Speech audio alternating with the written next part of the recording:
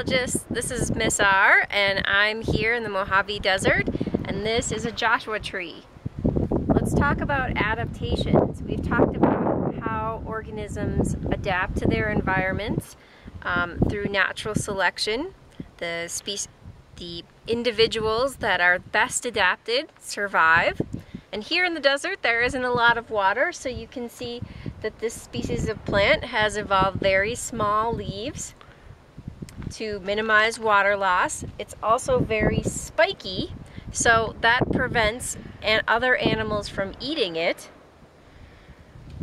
It produces very interesting pods here, and when you break these pods open,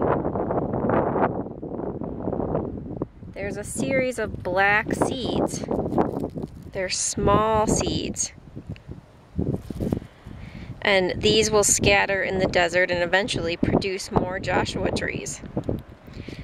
And another individual species has adapted to being part of the Joshua tree. Oh, we lost our little organism here, but there was a little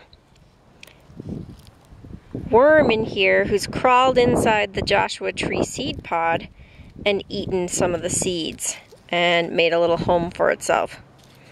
So this is the desert.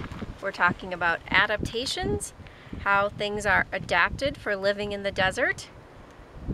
And we're also talking about plant reproduction. Make a seed, make a new plant.